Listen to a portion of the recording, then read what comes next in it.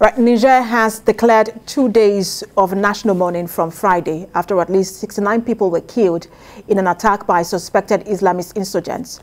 The attack happened in the country's southwest near the border with Mali. The government says victims included a local mayor and the leader of the self-defense militia, and a search is underway for survivors. The assailants fled across the border into Mali, reportedly taking their own dead away with them. No group has claimed responsibility for the bloodshed, which took place on Tuesday. Niger is facing jihadist insurgencies on its borders with Mali, Burkina Faso, and Nigeria. More than 500 people have been killed in insurgent violence this year in the country's southwest.